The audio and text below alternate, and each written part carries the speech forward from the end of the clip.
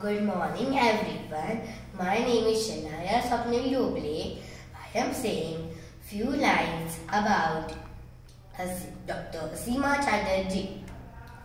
Dr. Asima Chatterjee was born on 23rd September 1970 in middle class family in Calcutta.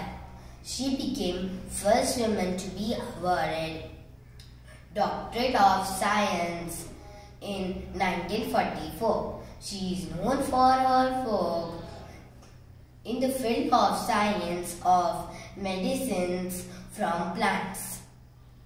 She completed her doctoral degree in organic chemistry in 1944.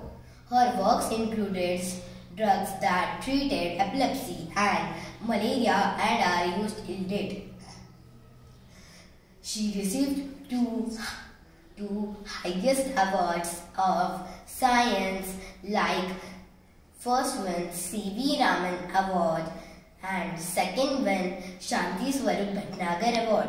She also received Padma Bhushan in the year of 1975. Dr. Asima Chatterjee left us with all her research on 22nd November 2006. This is the picture of Asima, Dr. Asima Chatterjee. Today I am dressed up like her. Happy Science Day to everyone.